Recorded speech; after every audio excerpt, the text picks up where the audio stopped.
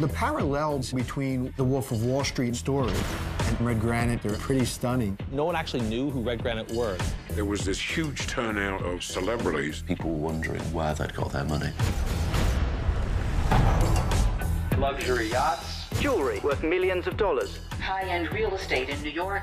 I thought he was Malaysian royalty. Who's that fellow with Leonardo DiCaprio in the VIP area? And they said he's the man behind all the money. He's Joe Low. Joe Low has allegedly embezzled hundreds of millions of dollars. Every cent came from Malaysian taxpayers.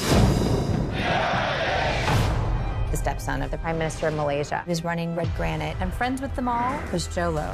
Are you going to resign, Prime Minister?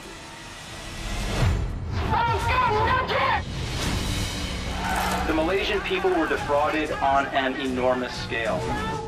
The Prime Minister acts as if nothing happened. The largest seizure in U.S. history. So much cash. Boxes filled with handbags. Biggest filmmakers on the planet. They're going to have to say something at some point. This is no ordinary party. This was big money. We all have to pay for the actions we do. Where is Joe Low? You haven't ever seen him, have you? Wait, are you looking for him? Nobody's seen him in 2 years, apparently.